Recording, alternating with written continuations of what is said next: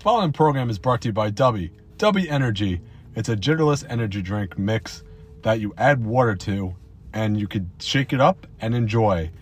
And not only that, use the code METALGEEK to receive 10% off. Remember, it's Dubby.gg.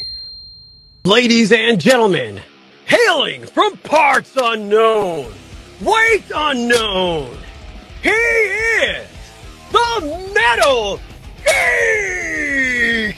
Time to wage war in the Geek Pit! Oh yeah!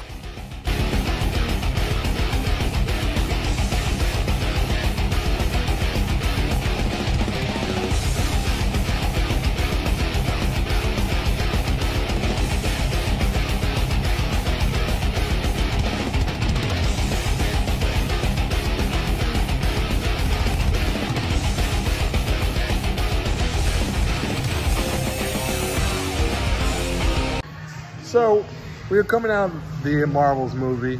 What did you think, Ever So Spiffy, on this one? I really thought the movie in general was very slow moving, not like compared to the first Marvel. I really think it really took its time and it was really laggy, but all in all, the ending, The post-credit scene really did it in for me. It made the movie amazing. I can't wait to see what they have planned for the next one. I hope it's 10 times better than what they did with this movie of Marvel. So we'll see. We'll have to see.